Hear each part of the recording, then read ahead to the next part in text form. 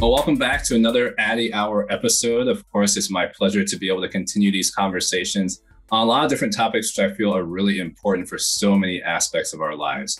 And today, really honored to be able to jump into a topic around children and youth. So really think about the next generation. And again, something that I think is very relevant for all of us, no matter at what level we interact with those in the generations coming up. So today, I'm honored to be able to welcome Dr. Michele Borba, who is an internationally renowned educational psychologist who has published over 20 books. One of those books includes Unselfie: Why Empathetic Kids Succeed in Our All About Me World. Michele is an expert in parenting, bullying, and character development, and she's spoken to over 1 million participants on 5 continents. So someone who has definitely gotten around and just really used that to inform her work. She's a regular NBC contributor who appears regularly on Today. She's also been featured as an expert on Dateline, The View, Dr. Phil, NBC Nightly News, Fox and Friends, Dr. Oz, and The Early Show, among many others. She also has a forthcoming book, which we'll be talking about as well. And she lives in Palm Springs, California with her husband, and is also the mother of 3 grown sons. So that's one thing that was intriguing to me as well, given your work. I would love to hear, to even meet your sons at some point, but that's a little bit of a tangent. But again, just want to welcome Dr. Michele Borba to the Addy Hour podcast. Thank you. I have been so looking forward to this. I'm going to hire you as my new PR firm. Thank you. I would take that up. Well, thanks so much for being here. And again, the work you do is so important. Thank you. But as my listeners, I really appreciate that. Definitely appreciate that. As my listeners know as well, one of the things that we really just value on this podcast is the opportunity to kind of peel back the layers, as it were, even as we bring in so many experts. So I did want to start out just asking you how you're doing at this moment with everything that's going on in our world, especially with the things that have been unfolding in Ukraine and Russia as well. Well, I think I've been sobbing my way through the last 3 days with Ukraine. I just, the abomination is just extraordinary. I have friends who adopted children from Ukrainian orphanages. The biggest concern right now is trying to get a hold of them. And there's so many hundreds of kids under the age of even 4 that they're trying to figure out how to get them enough food in order to get them across a 20-hour walk. So that's been really hard. But the other thing, I have to keep telling myself is look to the other side. Otherwise I get too caught in Putin. And I looked to the other side and I saw images of hundreds of shoes in Poland and waiting for kids when they got off the train to take shoes, or the people in these other countries with signs saying, here I am, I've got a place for you to stay. That kind of a thing is just, it gives you that there's that evil, but wow, is there humanity if we look for it. Yeah, I think that's so well said. We're seeing both sides of humanity in that way. And I appreciate you just sharing that, honestly, too, on, how you're navigating that, just to have a good place for yourself as well. And I know that's something that's near and dear to your heart, and something I've heard you speak about as well, even just in terms of compassion fatigue. And I was just curious, how, for any who, I'm sure a lot of people have heard that term, but how does that actually relate to the moment that we're in, as you shared so honestly about? I think we're all feeling it. It's absolutely, if there was one universal diagnosis, it would be compassion fatigue. And what is it? It's, we all need relationships. We all crave empathy. And when social distancing kicked in and we all had to be face to face and we couldn't see our family and friends, that's what rejuvenates us. On the other hand, what happened was stress starts to build. And when stress keeps building and uncertainty is there, you very often dial your empathy down, and the outcome is compassion fatigue. So when you see yourself being kind of, I'm not quite already there, or your energy level is low, what I'm really trying to do is read books that I could get into and absolutely love. I just finished The Lincoln Highway, and I fell in love with an 8-year-old kid named Billy. I'm going, my God, is that kid resilient? Or finding good, fun movies that you can see a good side. I watch the news content and try to turn it off so that I can see a different view. And I have been doing a lot of Zooming with people that I just really enjoy talking to, because it helps me build up. I think we all need to do that. Find what works for you, because you have to keep your empathy up and that stress level down. Yeah. So important. And I feel like a lot of ways we've been trying to be creative about that as well. Some of the topics that we've even talked about on this podcast have been around just the importance of social bonding and how that activates oxytocin in our brains and all those pieces. And whether that's still there on Zoom or not, but there's just a different energy that comes from being in person. But at the same time, like you said, there are opportunities to be able to connect with people in ways that we hadn't done that before. So appreciate you sharing how you're navigating that journey as well. We just had to put our creativity into it. Well, that didn't work. So what are we going to do instead? And if we keep looking for the other options, I think that's how we thrive. Yeah. And thrive. I'm glad you used that word because that's something we'll definitely come back to. Maybe that was intentional, maybe not. But as we think about your new book as well, that's part of my vocabulary these days. What are we going to do to keep on doing and raising thrivers? Yeah, so important. Before we jump there, I just also wanted to hear a little bit about your journey. For those who may be familiar with you and those who aren't familiar with you, how did you? What started this passion to get into this area of child development and so many directions that you've taken it? Absolute fluke. I was a history major. Wow. And I came home to... I didn't expect that. No, I came home to interview my dad or just be with my dad from college for a weekend. And I'd never forget it. You will appreciate this. My dad was calm. He was cool. The World War II veteran, the superintendent. He published books. He was quite accomplished. But he was so upset that day. And he was holding a Newsweek magazine and he was pacing the floor. He looked at me and he didn't expect my visit. And the cover of the magazine was the first 3 years of a child's life, make or break them. He turned to me, pointed to it and said, "Don't buy into this, Michele, because if this were true, I'd be dead today." Now, I sat there with my mouth open because I didn't know anything about my dad's parents. They had passed away. I never met my grandparents. He sat me down and he said, "This is what happened to me." His parents apparently came over very destitute, no English, from Italy, tried desperately to be able to jumpstart and wanted to give their kids the best they could. My dad was the youngest of 5, but my grandfather went and became a coal miner and then died when my dad was 2. Wow. And the only way that his extremely loving mother could afford the children and keep them alive was to put them in an orphanage. So he said, my dad said, "Okay, now I'm in an orphanage. My mom is destitute. I didn't know what was going on, but he said it was the people who saved me. The nuns had such empathy for me, Michele. That was the first thing, those nuns. When they released me, my mom got a little more money. It was the local librarian. She'd sneak books to me. Danny, you could read this.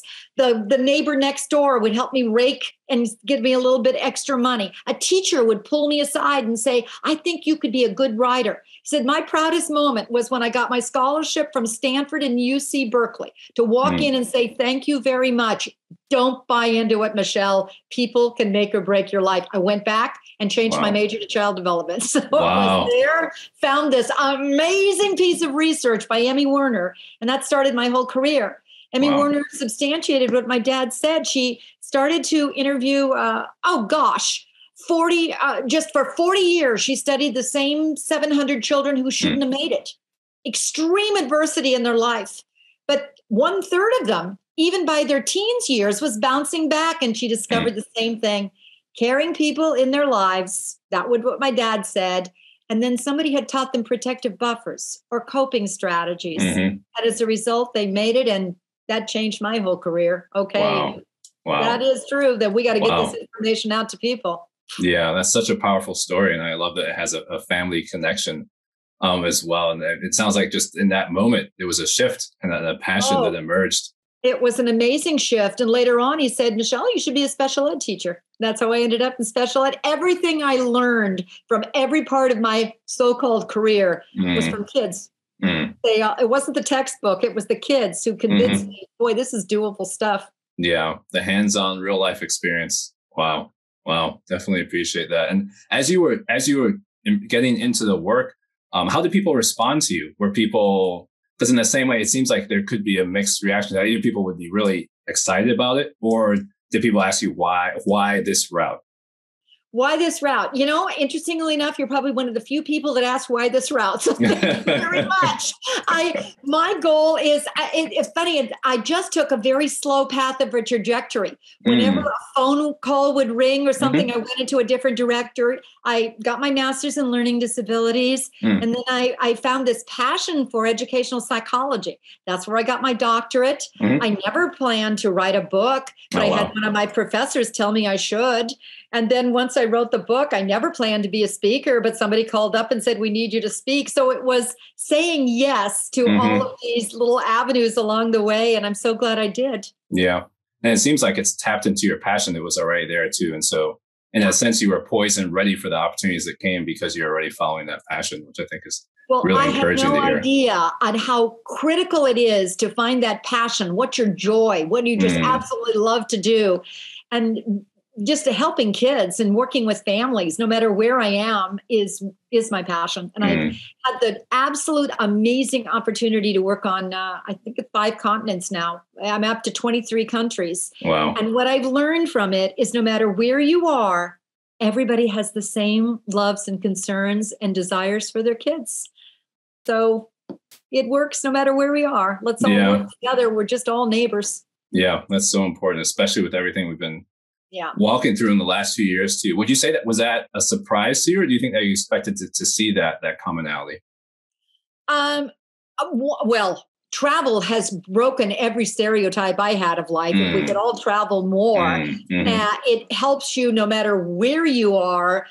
Just be far more open and realize they're just like me, no matter where I am. I don't care if it's religion, education, race, color, creed. Oh my gosh, people are wonderful. My best friends, I've got them all over the world. And I just got another call from Abu Dhabi this morning and said, can you come back? Oh, I'd love to come back. Wow. Just so fun. Yeah, that's so powerful. I mean, it speaks to the global community that we have in a sense too. And even as you were sharing about your dad's story, it was just making me think about the community that he had around him. All those people who were sewing into his life in different ways and giving him encouragement, the empathy, the empowerment. I think that's so critical and so encouraging to hear that the way that you've built that into your work, even as one individual who has traveled to all of these places and has learned so much and is really sharing that with so many of us. I love Susan Pinker's book, The Village Effect, because she said, if you really want to boost empathy, which is to me the social glue that holds us all together, remember that villages of about 150 people are the maximum of what kids really need in order to create that community. And what we've done is we've busted the villages and we're these huge suburban areas. One of my favorite things to do is as I'm driving from, I don't care if it's Sri Lanka or in New York, I purposely go through an area and I can go from a rural area, drive through and I watch the facial expressions and they look like they're happy. And then all of a sudden, as I go into a bigger area, in an urban area, a little bit more stress comes in. So maybe the first thing is we just got to capture each other and realize we are the support system. Let's get back to what we all need for optimum mental health. And as parents, let's also look at what we're modeling. Are we modeling thinking outside the box, exposing our children to differences, letting them be exposed to how many wonderful other opportunities they are? There's a great study that also said during the pandemic, the kids who seemed to fare a little better were the kids who didn't take the bus from New York to their school, but walked through the park in order to get to their school. Just those simple, ordinary things. I'll mention one thing when I was writing on resilience. I've been trying to study this for 40 years after my dad. It's one of the best books I also read was by Ann Maston. She's from the University of Minnesota. And what she did was she discovered when she did the same thing of kids growing up in extreme adversity, is that ordinary things can make extraordinary differences on children's lives. And when I looked at what do you mean by the ordinary things, like the walk through the park, like prayer, like a sense of humor, like some kind of a talent or a hobby or an interest, knowing I've got one friend. And I looked at that and said, that's what seems to be a problem. What we've got is ordinary things are being removed a lot from our children's lives. And maybe we just need to reboot. Yeah. And it's not just the GPA that's going to help our kids in this world. It's those ordinary things that help fill them and are going to be really good decompressors to help them get along with life. Yeah.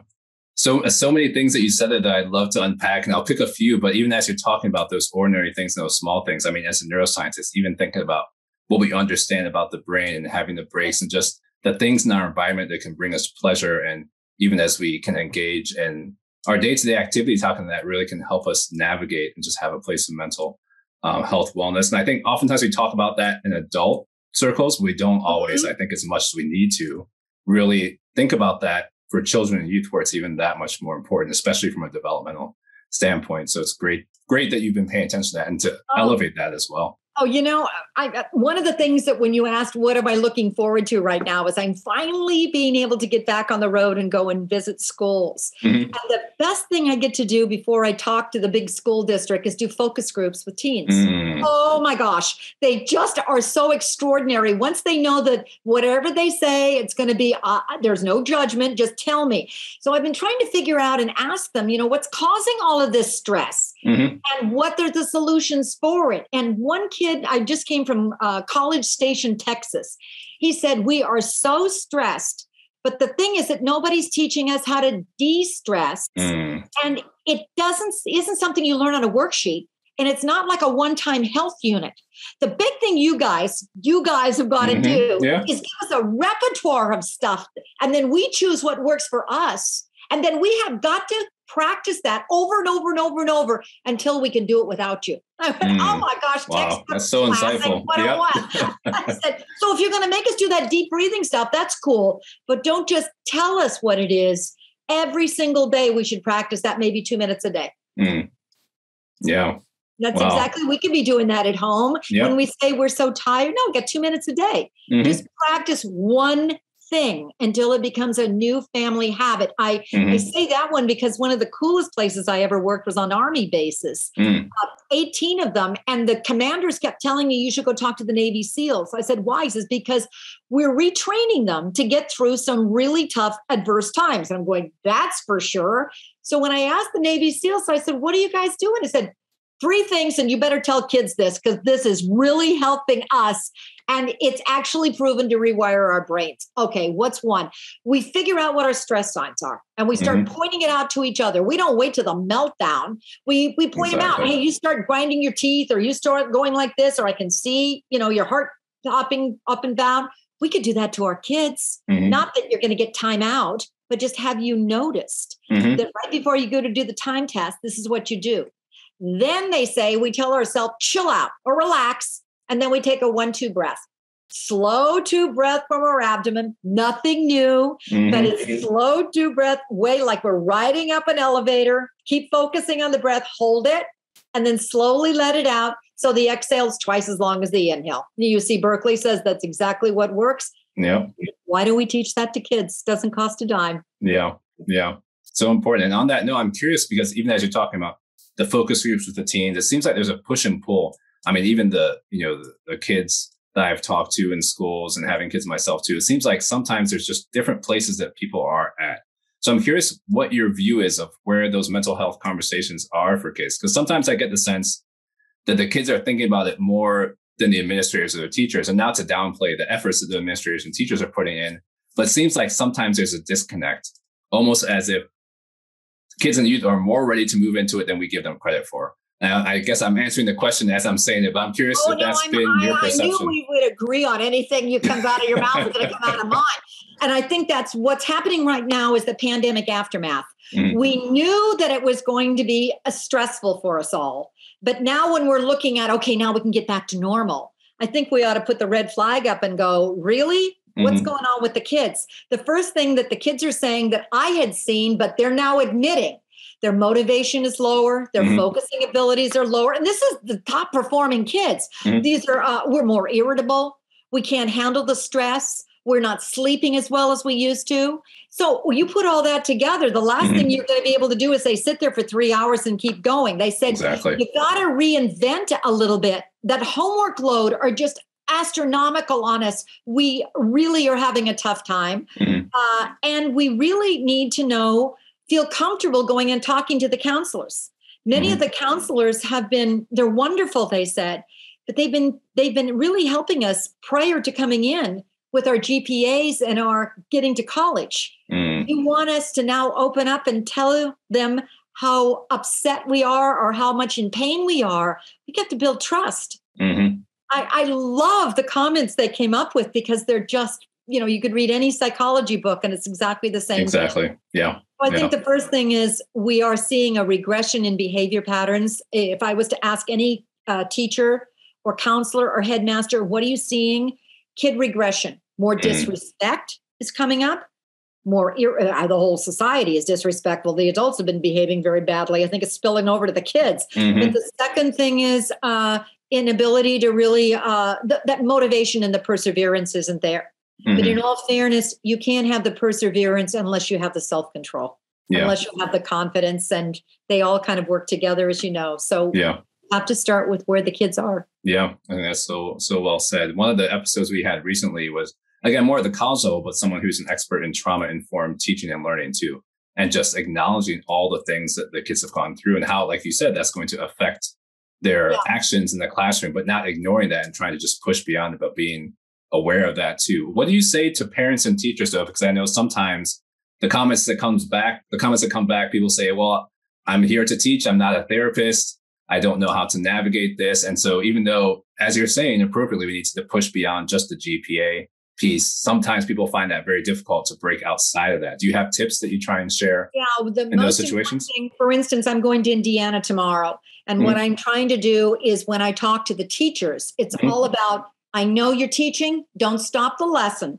but let's find simple little ways to weave in these things. For instance, as you're talking, you know that your kids' attention spans, I don't care if they're 17 or 3 or shorter. So take brain breaks. And that is, don't talk for 50 minutes. Instead, let's talk for 10 minutes. And then let's take a 30-second turn to your partner. What's one thing you just heard? You're going to get more retention from your kids. Or just pick up your pencil and draw one little thing that the teacher just said. That's one thing. One of the best things I've ever seen is quiet time that's being done in the Oakland schools. What they did brilliantly was shave off 1 minute of each class time. Just 1 minute of each class time. Now you have 5 minutes at the beginning of every single day. 5 minutes at the beginning of every single day. Every kid in the entire school and the teachers do 1-2 breathing. You can veg if you want to. Half the kids are sleeping for the first 5. You can choose meditation if you choose to. But here's the fabulous thing. They've been tracking it. Tardies are going down. Suspensions are going down. Behavior problems are going down. Test scores went through the roof. They did absolutely nothing different than let's just focus on what the kids seem to need. Let's teach them how. Let's have a counselor come in and show you how to do a 1-2 breath. And it made mind-bogglingly differences. So it's not that you're stopping teaching. Exactly. You're going with where your students are, trying to get them more engaged because they're not. They're also, by the way, more risk adverse. They're afraid to raise their hands. They're really social anxieties up with our kids because they've been facing a screen for so long. So a simple thing I also tell a teacher, you can tell them at home. The first thing is Mary Bud Rowe, brilliant researcher. She said, you want to ask a question? Ask the question. Then stop and pause and don't say anything for at least 3 seconds because the average one of us says something immediately. So what's the answer? If you wait 3 seconds, you'll get every kid to say something. The kid who wouldn't have said anything is going to open his mouth and say, maybe a word. The other kid who would have said something is now going to give you a dissertation, but it's time to wait and think can be critical. And the final thing is our expectations. Parents, it's like a rubber band. Your goal is to figure out what your kid is capable of right this minute. If you don't know, ask the teacher. But line your expectations up and then gently keep stretching him. Gently. Don't snap him because you'll snap his spirit, but you keep stretching one step more and one step more and one step more. Just little things that's using the research that don't mean it's another program, but it means we can make a difference on how our kids are more engaged, better performers, better behaviors, and their confidence will also go up. Yeah, that's so powerful on so many levels. I mean, and just to hear the outcomes too, even though some of those things weren't the focus, but just having that 5-minute pause time, how it had so many positive effects in so many ways. I'm curious, as I'm listening to you talk through those things, and because a lot of what we've talked about has been on college and university campuses, I'm curious how much there's a resetting of expectations, because you even talked about that from parents. But one thing that I've also noticed is sometimes helping students reset their own expectations, because sometimes they're setting them too high. Yes. Or something that pre-COVID, something that's not attainable, falling short of it, feeling guilty and anxious they didn't meet those goals, and then getting stuck in a cycle where they get further and further away from goals. Are there any aspects of that you also see at younger ages as well, even as you've talked about the parents setting expectations? What about the kids themselves? Oh, all across the board. Their expectations, they say, fascinating, of what do you need? I guess the first thing is, what do you need from your parents? The number one thing I get from the kids is would you please tell them to just say that you love me for who I am and don't quit asking me about the grade, because we are so worried about letting our parents down. I know they're worried about us, but we are really, really scrambling to get it together. If you take one step more, you can teach goal setting to kids, but goal setting is don't aim to hear a good coach of an Olympic athlete never said you're going to get a gold medal tomorrow. Yeah. What's your time today? And then you teach them one step more and one step more and one step more. Or you have a child who's overwhelmed. Oh my gosh, because of the anxiety. So what you do there is you tell them to chunk the task. And that is, let's look at it all. Okay, don't go worried about the whole thing. Let's do the first row or the second row. Or is there one thing on that whole sheet that is your stumbler? This example, I taught piano as a kid, and Mr. White drove me to early retirement on the piano. You still remember his name? Oh my God, Mr. White. If you made one mistake, wherever you were, you had to start all over again. So what I would do was only focus on the mistake. My stress level was so high that I started to hate piano. Bless Miss Thompson. She was my next teacher. And what she had is a whole different approach. She'd identify my stumbler. So one little thing that's getting in your way, Michele, let's just practice that little bar over and over and over. Now you're fine. Now start at the beginning. Well, now I'm relaxed, and that's what a good coach does. Yeah. They never say you might as well quit. You can't do it right. No, let's look at the video. Oh, your foot's going the wrong way. Let's just practice your foot going that way. See, the goal is to take all those little evidence-based strategies, not them all, or your kid will never let you read another book. One little thing at a time. What works for you until you can teach your child to do it on their own. Because the one thing I have discovered about resilient children is they have agency. They don't wait for us to do it. They finally figure out the strategies. And that's what we've got to help our kids learn is you've got it, but here's the strategy that'll help you get it. We'll practice and practice until you can do it all your own. Then they'll use it the rest of their lives. Yeah. That's so many practical pieces there that all seem like they're a cultural shift. I mean, like you said, they're all evidence-based, but because of the performance being so ingrained in our culture, I think it's that much more difficult at times. Well, I think the first step, is you can't change your parenting or your teaching or anything unless you understand the why. And I always tell the school, I said, the most wonderful thing you could do is, and it won't take any more than a minute, is give every kid a survey and just fill out 3 things of what's the one thing you wish the teachers would, what do you appreciate about the teachers? What's the one thing you appreciate about your parents or wish they would do? What's the one feeling that you're having right now? And anxiety, stress, overwhelmed always come up on the feeling. The one thing they appreciate about the teachers, it makes them cry every time. I just did this with Jacksonville, Florida, and the kids came out, these were teens. The lunch lady, I love her because she sings all day. And I walk into the lunchroom and she's singing. The custodian, because he says, have a good one, Spike. You're going to do it. The teacher who waits for me at the door and says, simple little things. And then I looked at the parents and I was like, oh my gosh, what's the one thing you appreciate your parent or your family? I can't tell you how many times my dog came up on the list. Wow. My dog. That my mom drives me to school. It wasn't the things we said. And we've got to maybe have some empathy for our children because they're really hurting right now. Yeah. That surveys are so, even just the naming it, as you mentioned, which goes back to, on the one hand, naming the things that are challenging, but naming the things that are giving life and giving support at the same time. So important. So I'm going to throw a little bit of an audible because this is a question that I've been curious about for some time. Obviously, I know you focus on the child development, but one thing that, again, just talking to kids that seems to come up sometimes as I hear them kind of talking about scenarios in the schools. And again, the neuroscientist in me automatically goes on to thinking, well, these teachers are spread very thin. And I'm not sure the teachers are actually attentive to their own stressors and irritants and things like that. So is that something that comes up in conversation, even though I know you focus on the child development? No. When I do that awareness for the adults who are in the class. It's such a critical comment because, first of all, we are losing an enormous amount of teachers who are retiring. If there's one thing every one of us should do is write a thank you note to a teacher. Because the reason that they got into teaching is because they love children and they want to make a difference. Just writing them a thank you is one of the best ways to reduce burnout. Second of all is at the end of every one of my speeches, I spend 30 minutes talking about, now, what are you going to do to take care of yourself? What's your one go-to that works for you? I would suggest at schools that you do more sunshine calls, just taking time for each other, collegiality, finding a support network. What is working for you? And in some cases, the counselor has a before school yoga group. That doesn't mean all teachers are going to do it. Yeah. For some teachers, they say they really love books, bibliotherapy, getting into the shoes of a character who's been through a tough time and coming out to the other side. Reading the book Educated can be enormous. Malala's books can be extraordinary. Here's a kid who endured and got through. It helps the teacher realize resilience is something that you're not born with. You can acquire it.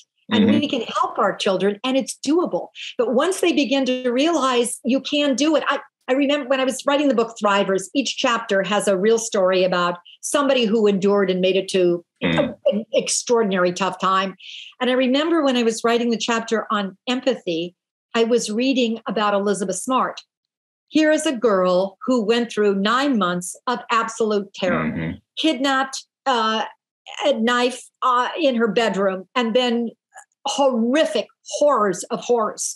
But the one chapter that it was the stop moment. How did she endure it? She said, it was the second day of captivity when all of a sudden I remembered something my mother said to me. She came crystal clear into my head and she said, Elizabeth, no matter what, remember, I will always love you. No matter whatever happens, I'm always there for you. And I said, if my mother is always going to love me for who I am, I'm going to be able to get through it. She says, that gave me the fortitude to keep going. Wow. That's so powerful. Yeah. So I think we forget those ordinary things. And it's like, go home and hug your kid, but tell them I'm here for you no matter what happens. I love you for who you are. Yeah. And it's so easy for us to slip out of that. And I think that ties everything together, what you've been talking about, both from the kids and from our expectations as we all kind of get spread thin in those places. So, wow, I just feel like you just need just to pause there and just really take that in, because I think that comment even of itself can go such a long way. But the other thing which really stands out from what you're talking about is just the learning that happens, the learning of the resilience. Now you talked about that with empathy as well.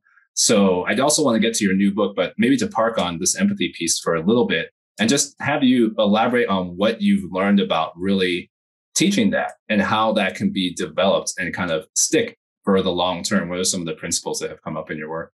I think it was dealing with, it was once again a moment that just changed my life. It was sitting on a bench in the Cambodian killing fields. And it was, I was crying so hard I had a nosebleed, because there in front of me was a tree with these little ribbons on it. And each ribbon stood for a child who had been slaughtered on that tree because they were crying. Next to me was a monolith of 5 stories high of skulls. And I could not believe anybody could be so evil. That president was a former teacher who set the evil. So that's doable. I couldn't believe it. I happened to walk off the killing fields, and there was a little teeny table that was selling a few books. And there was oh my gosh, I picked it up. It was by Samuel Alliner, one of the most amazing social psychologists. His family had been slaughtered in Germany during the Holocaust. And a perfect woman, just didn't know anyone or him. Samuel was 12 at the time. Her name was Belinda. She said, Samuel, come in here. I need to save you. Run as fast as you can. His family went off to a death camp. She saved his life. And now the entire rest of his life, he's trying to figure out what makes Belindas of the world. Not the evil, what flips the other side. And what he did was extraordinary. He's interviewed hundreds of rescuers, Christians during World War II who risked their life to save Jewish people. Why, he said. And the commonality to each one of them were 3 things. I call them the 3 E's. Every one of them said it was how I was raised. Whoa, how were you raised? The first thing was example. They saw my dad or I saw my mom. She always really was the example of empathy or kindness. The second thing was expectations. In our family, you were expected to be kind. You were expected to do good. The third one was experiences. My dad would walk it. My mom would say it, but then we did experiences. So we would deliver overcoats to a needy family, or we'd bake cookies to the neighbor next door. Those three things started to build empathy. So each person said, I saw myself as a caring person. What the parents were doing was changing the child's mindset. Yeah. So now they see themselves as a caring person. You act how you see yourself to be. And I think what we've done is we put so much of our mindset into the GPA and the test score that when the kid comes home, we rarely say, oh, what good thing did you do? As opposed to what grade did you get? It doesn't mean you're going to stop asking, are you studying your hardest? But it also means this was I expect you to do. The lesson from it all is that empathy can be cultivated. And the research now is clear that our children are hardwired for it. But unless we really make it a little more intentional in today's world in particular, it's going to lie dormant. And I swear, especially after 2 years of physical distancing and looking at a screen as opposed to face, because the pathway to empathy is looking at someone and going, how would she feel? How do I feel? That emotional literacy piece starts the trajectory towards, I'm going to reach out and help. So those are the pieces I learned. And that's why great. I wrote on selfie. I went, okay, if this is doable, then what are the habits that we can start teaching? And let's make it easy. One of the most critical ones is, besides instilling in your child the caring mindset, we need to talk feelings far more naturally to our kids. Yeah. We can watch Inside Out with our older kids. We can say, how are you doing today? We can say, sit here and watch dad's face. And when he walks in, and you'll know if this is a good time to ask him for the allowance or not. Can be extremely wonderful moments. But you can also, for some children, they're a little nervous about saying the emotion. So you can do what an ER doctor says. And he always says, how bad's the pain? Show me with your fingers. A 0 is you could be asleep. You're so relaxed. A 7, you're about ready to explode because the pain is so bad. But you can do that with your children. Your children can give you, I'm at a 3, Mom. Thank you for telling me, sweetie. Let's figure out how to get it to a 2 or a 1. You know? Yeah. It's that empathy piece of us trying to empathize with our kids. Yeah. The starter point. Then we start helping them learn emotions. We start helping them not see it in themselves, but how would you feel if that happened to you? What does she need in order to feel better? What can you do? You watch TV, it's just gloriously, just horrific stuff. But you can also say, what can we do to help? Yeah, that's a good idea. I know you're really upset by that, but let's go collect some. Let's keep a box by your back door. It's a charity box for your family. And it's for gently used toys and books and whatever, backpacks. And each time it's filled, your family, not you, Mom, Dad, your family delivers it to someone in need. Every child said it was the look in the other person's eye that said, I got to keep doing this. That's so well said. I mean, I love so many pieces of that. Just the 3 E's that you shared too. I mean, I've been thinking about the example and the experience together, because as you're talking about parents really tuning in with their children, but then also having times to say, as parents, well, this is what I'm feeling in this moment. And to have the kids also learn from that example. And again, I keep kind of moving back to the college sphere because that's the space that I live in. But I've even seen that on campus in a lot of ways too, with a lot of the social justice issues that have been going with students who have said, I've never heard my professors actually talk about their own struggles with this or create the space to have those conversations. So as those things are beginning to happen, it seems like even though this is a later developmental stage, there's places for people to actually build community and empathy with one another, because they can now both see where they're coming from and then tie into so many of those practical outcomes that you're talking about as well. Well, I think the trajectory from me to we, and that's where we're aiming for. I hope we're aiming for as a society, is to listen to other people's stories, to realize how much we have in common with them. When a child says he's different, no, let's find out how we're the same. It's too often that sped apart, and we're becoming so divisive as a group. We've got to figure out, look at the kind of books you're reading to your children. Make sure that you're reading different genders, different races, different incomes, different possibilities, because books, literary fiction, are known to be able to open up your empathy. Okay. They also help you in terms of learning, but you find the right book. That's why Wonder is one of the most popular books for children right now, because they feel with that character. Yeah. I ask middle school kids, what's the one book that teachers should always, always, always help kids read? And I'm blown away that they say The Outsiders. I went, that's 50 years old. Why? I love their answer, because we've got to understand what it feels like to be excluded. How glorious to have that as an answer. And that means that you're exposing kids, and then you're doing something wonderful like you did, having the space to be able to talk about it. Have those dialogues where a kid knows it's okay to open up and to be assertive, because that's another trait of resilient children. They have voice.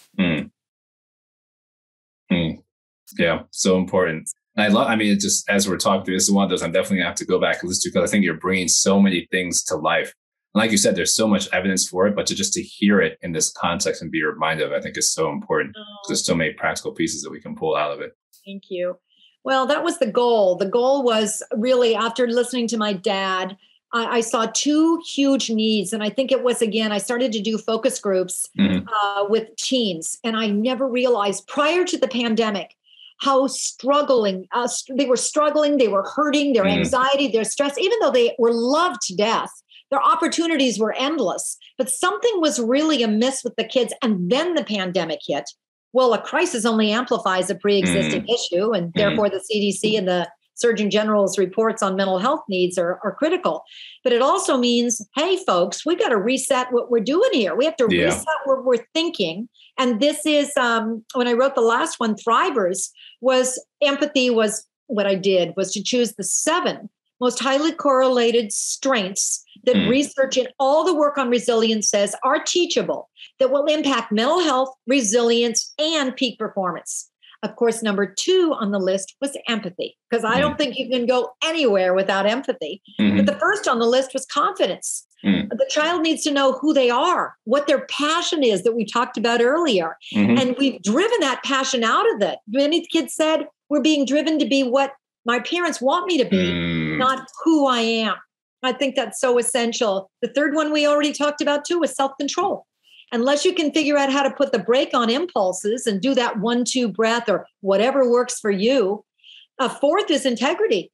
That would be what Samuel Allender discovered. Those parents knew exactly what the kind of kid they wanted to turn out of that house. In this house, we're going to be kind. We're going to be caring. We're going to be socially responsible.